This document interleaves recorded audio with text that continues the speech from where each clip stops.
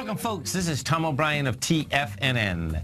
We go 5 days a week. We go 10 hours a day. We go 24 hours a day on the internet at TFNN.com. Always remember, folks, whatever you think about, you bring about. Whatever you focus on grows. Hope everyone's having a great day, safe day. Let's make it a great night, folks. Hope is a renewable option. If you run out of it at the end of the day, you get to start over again in the morning. Market-wise, let's take a look at it out here. We have the Dow Industrials up 198, NASDAQ up 65, S&P's up 24. Bottom line, folks, the Fed doesn't go up on rates.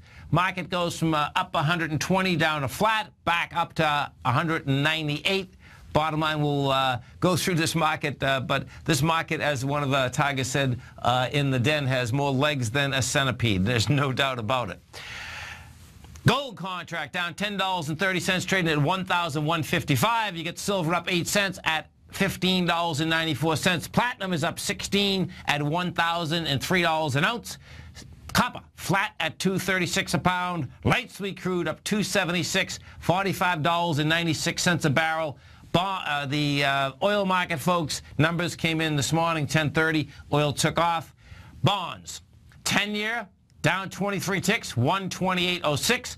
30-year down 19 at 157.30. King dollar up for 748 ticks, 97.74. Now, King dollar took out the B point of an ABC structure on the way up. That's saying King dollar is going to make the run for 100.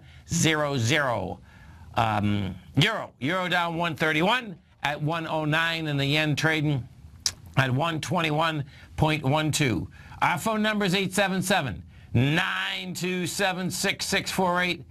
Give us a call, folks. Want to know what's going on in your world. In the world of the markets, folks, let's go over, take a look at the S&P. What do you have? If we take a look at this S&P, this is how the SPY is laying out right now. It got over its swing point. It has the price spread, that's for sure. The price spread out here today in the SPY, we're up 231. We're at 208.94. Your swing point out here from last Friday was 207.95. That sets up. You're going to make that run. Let's see. The next swing up here is 210. 210.68 is game. So that's almost another $1.70. Inside the NDX 100, we take a look at the 3 Qs. 3 Qs, they're at 114, and that also, I believe the 3 Qs, yeah. So the 3 Qs, the high inside the 3 Qs, July 20th, 114.39. We're going to go after that high. We're at 114.02 right now. Gold contract. What happened with gold? Let's check it out. Fed comes out. Fed says, okay, we're not going up on rates this month.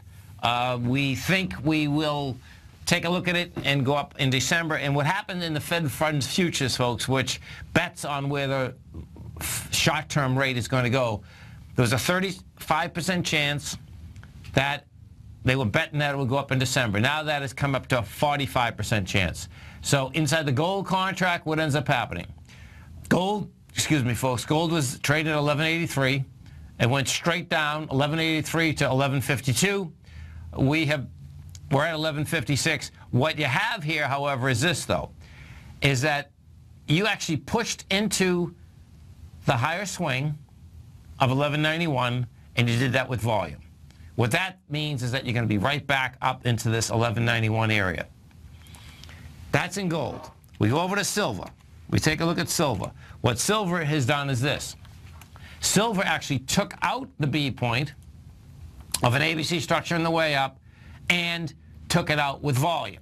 Okay, so what does that mean?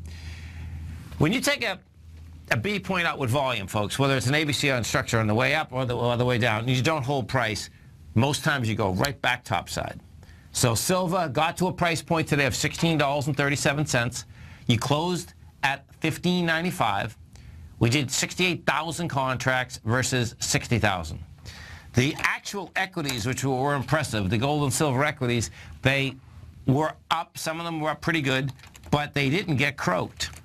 If we go take a look at Rheingold Resources, Rheingold went over its swing point. We got to $72.07. It closed at 69. Big volume, man. They couldn't back it off.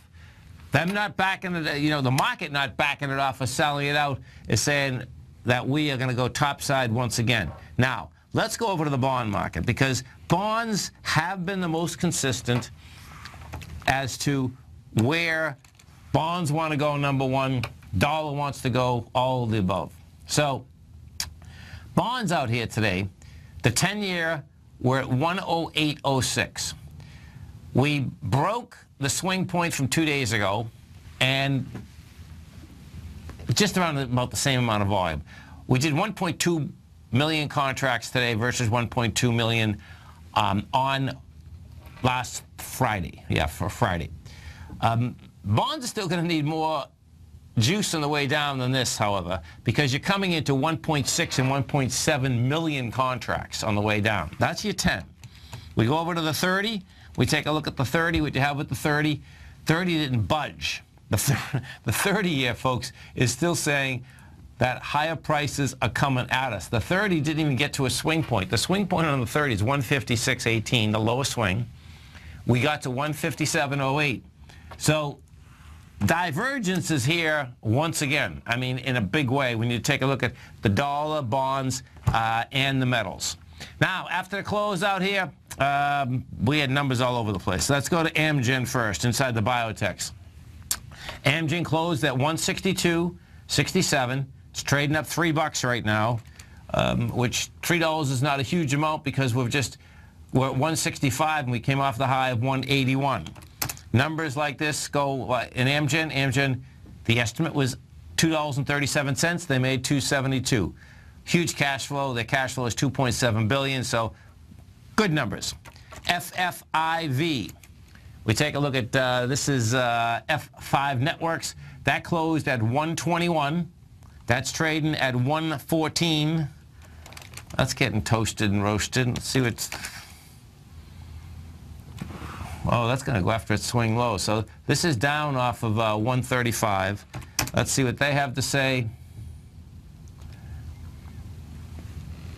Okay, the earnings per share was $1.36. Their revenue is $501 million. They were basically looking to make more money. No two ways about that.